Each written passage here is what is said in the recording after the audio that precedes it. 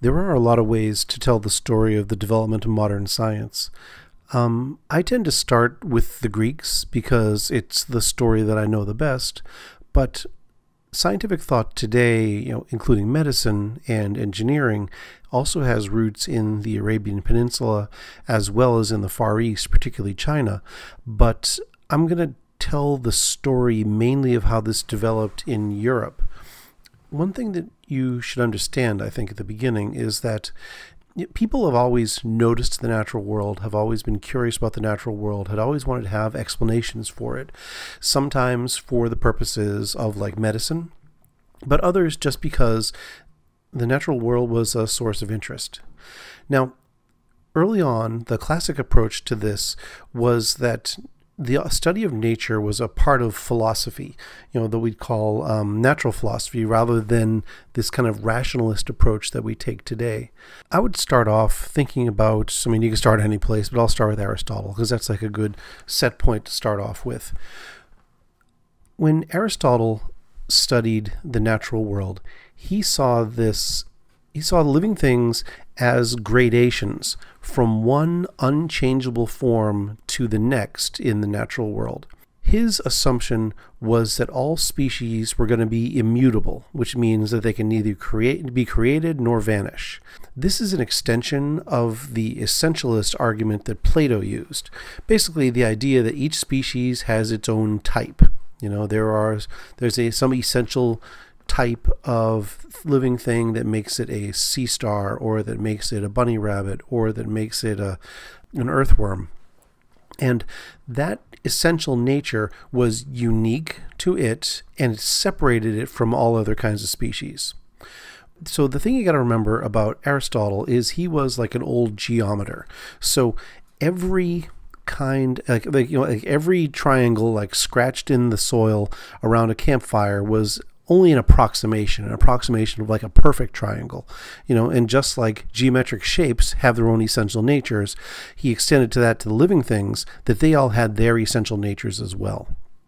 Now, because there's this gradation from simple to complex, it ended up being understood later, now this is into the 1700s, as what's called his scala naturae, or also called the Great Chain of Being. And on the right, you can see this list of elements at the bottom going up through plants into animals and then eventually humans near the top of creation.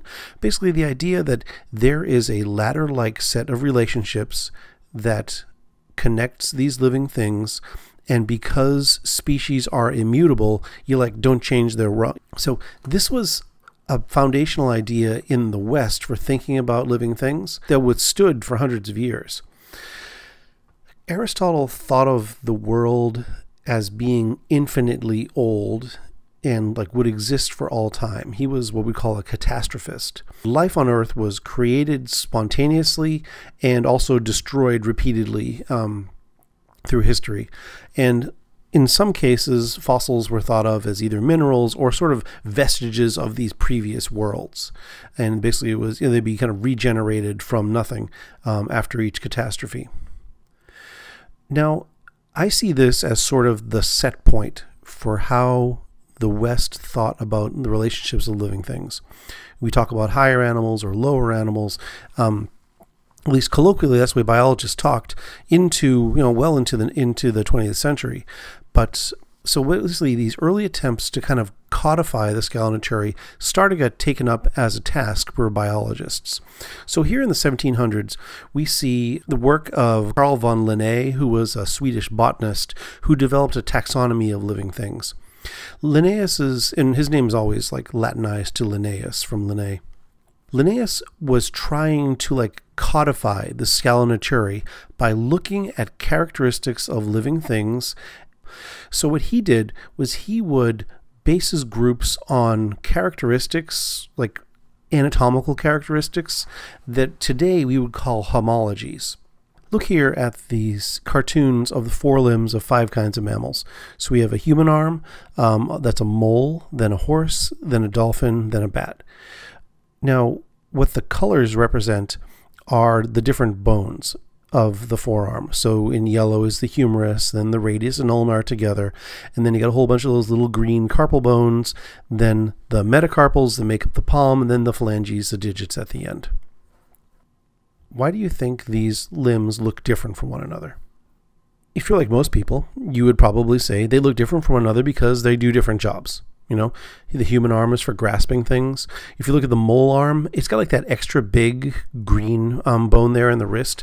That's actually one of his wrist bones. It's kind of like grown into a thumb, because basically it's not a real anatomical thumb, but it's making itself a bigger shovel so that it can dig. And if you look at the ulna, the bone that's in blue, it's got a really pointy end, like so when you like strike the point of your elbow, that's a point called the olecranon. What that does is it's going to increase the mechanical advantage for the triceps, which is helpful for when you're digging.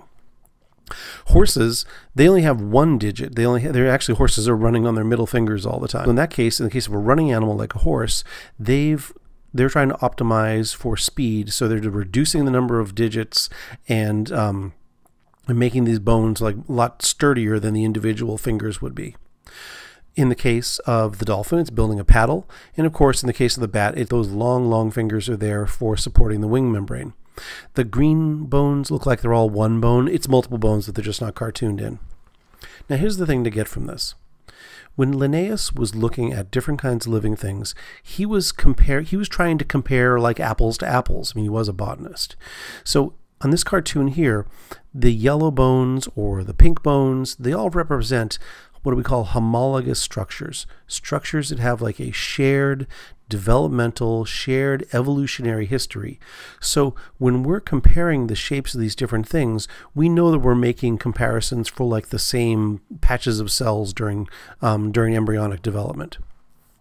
So the big thing that I want you to get about Linnaeus is that, first of all, when he was looking at different kinds of living things and trying to arrange them, he used homologies, these structural similarities, as the clues to show how it is we can talk about their relatedness.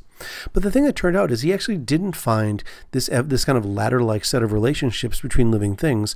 Instead, what he saw was it was more like a bush, where some kinds of living things appear to be more closely related than others.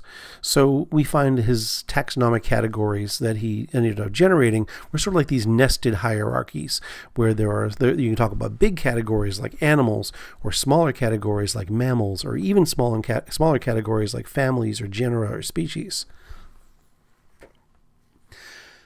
But there was more. With the development of technologies during the Age of Reason, scientists were able to understand what was happening at the very small scale of bodies. Now, Robert Hooke, who was an early microscopist, as well as Anton von Leeuwenhoek, these early glass workers were people who developed some of the first microscopes, but the first cell was identified by Hooke in about 1665.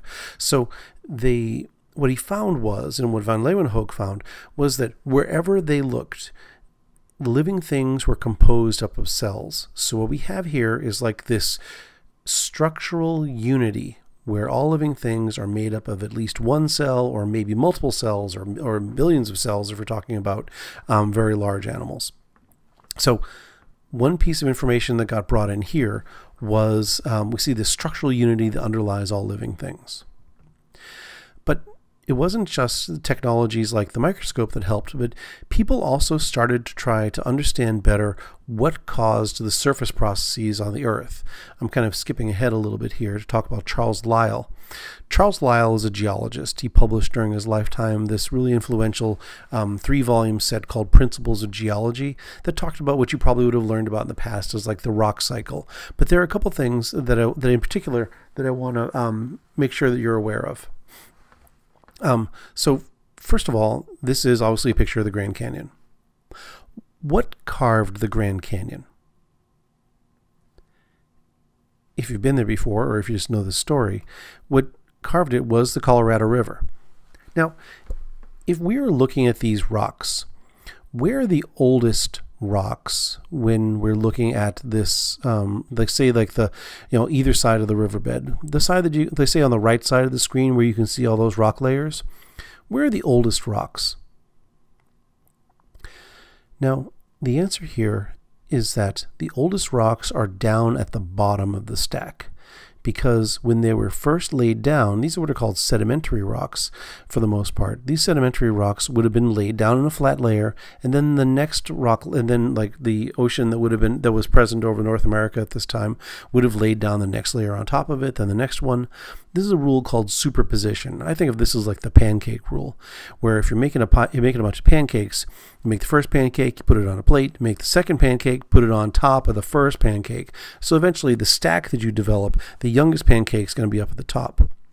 Now, of course, there had to be all these solid layers there first in order for the Colorado River to have something to erode down through.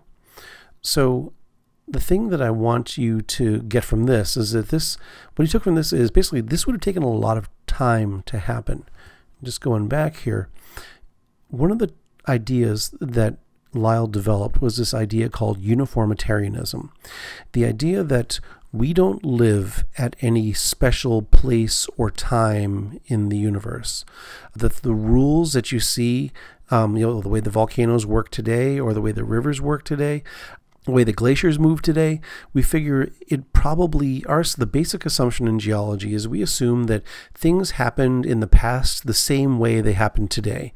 Geologists always say that the present is the key to the past. So uniformitarianism is the idea that we can observe modern geologic processes and then try to interpret the rock record, assuming that they would have formed by the same processes that we can observe today. So this is kind of an extension of this principle that Copernicus had come up. We don't live at some like special time or place. As a result of this kind of thinking, we weren't stuck with like a single catastrophic like Noachian flood to explain all geologic formations in the whole world.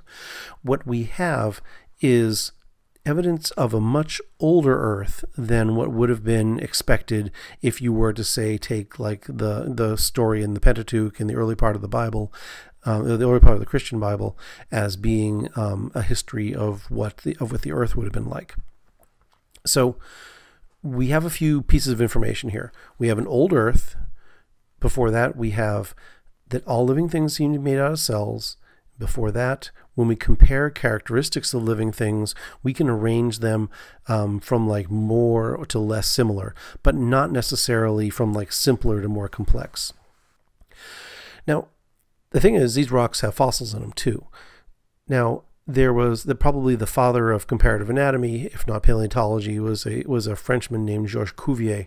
Cuvier worked in Paris at the Natural History Museum, and what he did there is he studied the layers of the Paris Basin. So that rock section that's shown here in French is represents the layering of the rocks if you kind of go out and see how the strata are laid out. And you find at different layers, low down, you find evidence of fish that are similar to ones that are maybe around but not present in the Paris Basin today. But also you find evidence of like rhinoceroses or mastodons, mastodon teeth. So you find lots of different kinds of animals that represent that life in this area in the past was different than it was today. This realization, life in the past was different than it was today, is what we call the fact of evolution. The idea that living things have changed over time. So this fact goes against this kind of Aristotelian idea of all living things are kind of all occurring together, and maybe they're all going to kind of rise and fall together. Particularly because we have more information about like the biology of these animals and the kind of structural unity that we can that we see represented in their bodies when we look at cells. The interesting thing was that even though he dug up like hippos and elephants in the Paris Basin, he didn't think, Cuvier himself didn't think that this was evidence of change, of mutability of species. He saw that these looked like just evidence of like past creations and extinctions. So he didn't believe that there was any like real transmutation, only extinctions followed by new creations. But enough had happened in study of fossils as well as studies of the very small of the body, where we have a whole bunch of facts that like kind of need explaining. I want to just take a minute to have you think a little bit about like some terminology. These are all words that are pretty common words that you probably encountered before. You probably learned like the scientific method before. But take a minute to think about which of these terms is like has the most explanatory power. Pause the video for a sec if you need to. Now, we can propose different ways that these be arranged, but let me explain the way that these are used by scientists. So at the very bottom is we have facts. Facts that are things that we can observe in the world, and those we want to be able to explain those facts. We use hypotheses to try to explain a fact. Good hypotheses explain more about facts than less good hypotheses. Scientists will always prefer the hypotheses that have more generalizability about them. In fact, when hypotheses grow up, they don't turn into laws. When hypotheses grow up, they turn into theories. So theories is the term that we use for the explanations in biology that have the greatest explanatory power. Now, everybody expects like laws to be the one that's up at the top, but really the way that a law is used is we use laws to talk about phenomena that happen like the same way every time. You know, you might have heard, of course, we think of the law of gravity, but the law of gravity isn't an explanation for how gravity works. It basically says when you drop something, it's going to accelerate toward the ground at a certain rate of speed, like all the time. The theory of gravitation explains why gravity happens, but the law of gravity is just merely this like repeatable phenomenon that we see whenever anything falls. Where I want to go with this in the next video is to talk about early attempts to develop hypotheses and then theories about how living things would have changed over time. We're going to spend a lot of time talking about Darwin and beating up his ideas, but his ideas weren't the earliest ones to try to explain these facts on the ground.